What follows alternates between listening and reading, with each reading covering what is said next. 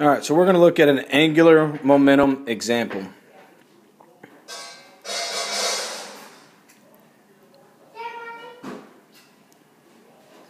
And what we're going to have here is a dumbbell with mass M on each end, and we're going to talk about the rod as if it was a negligible mass. So the rod has negligible mass, and it has length L. And then what we're going to do, hope I spelled negligible right, is we're going to have a clay ball with mass M, and we're going to send it right at the center of mass to where it is going to hit at L over 2 away. And there are two ways we need to think about this. We need to think about this in terms of linear momentum and in terms of angular momentum. So linear momentum P and angular momentum L.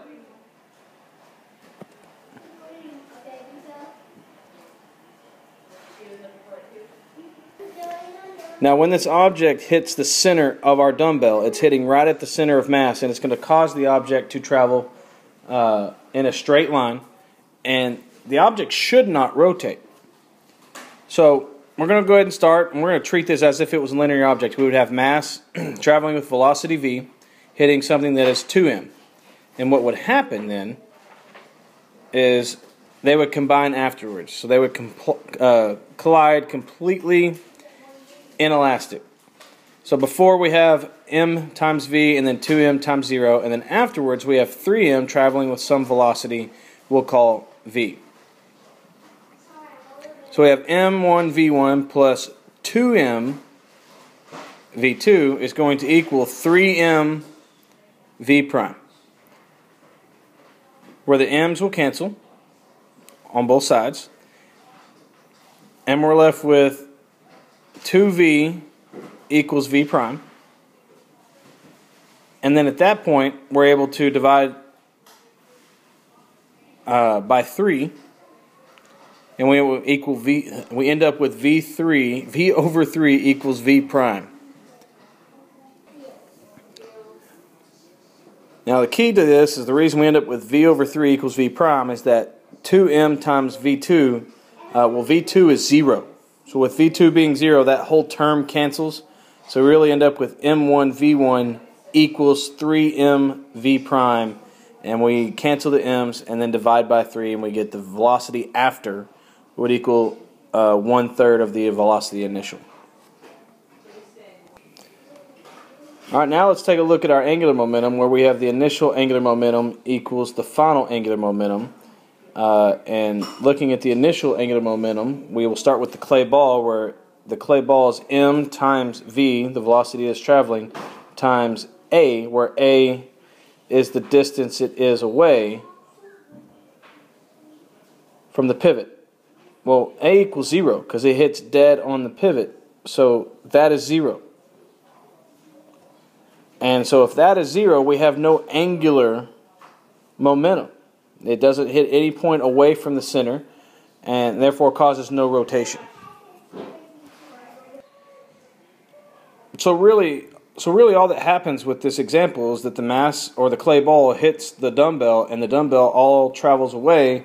Once they stick together, the clay ball and the dumbbell travel at a velocity of v over 3 as it travels away.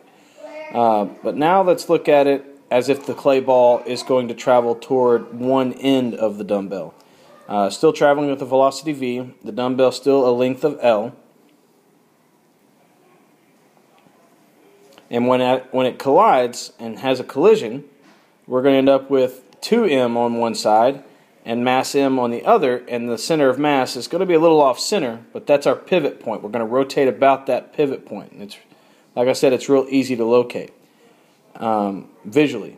But now we have to calculate it by finding the position of center of mass. So the position of center of mass is 2m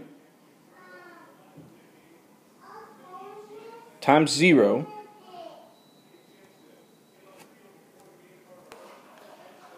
and really while the 2m is at position 0, a lot of you are sitting here going, well, it's got a distance from the center of mass that we need to calculate. Well, if we just change our frame of reference where the top is 0, well, the other end will be L away. So now we have 2m with 0, and we've changed that frame of reference for where the mass is going to be hit to be 0. And then we have the other mass a length of L away, all over the total effective mass of 3m.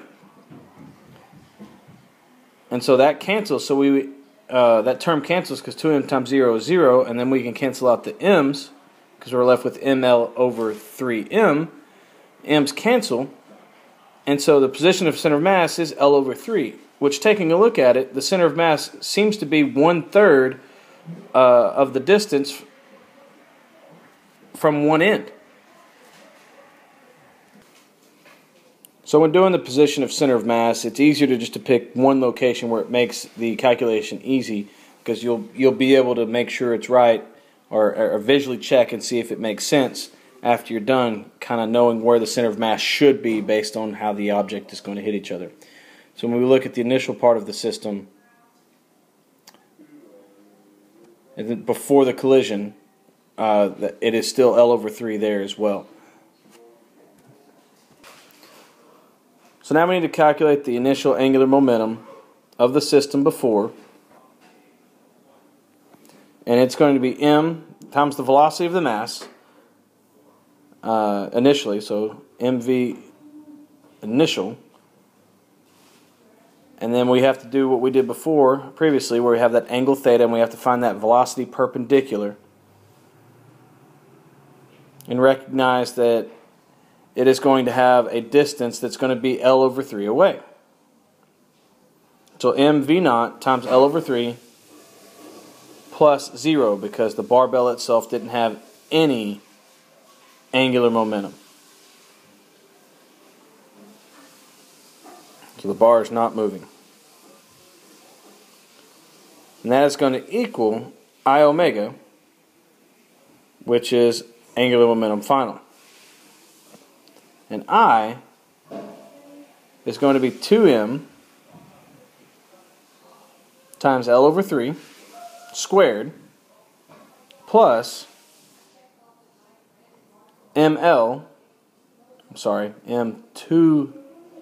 thirds L squared, because the other mass is 2/3 away from 2/3 L away from the center of mass. Combining like terms, we're going to get 6ml squared over 9, which is going to come out to 2/3 ml squared. So initially we have m v naught L over 3, which is going to equal 2/3 ml squared times omega. Our masses are going to cancel. Our L's are going to cancel, so we're left with 1 on the after side. Our 3's are going to cancel. And so we have V naught equals 2L omega. And since we're looking for the speed of the object afterwards, and it's rotating, divide by 2L on both sides, and the angular velocity is going to equal V naught over 2L.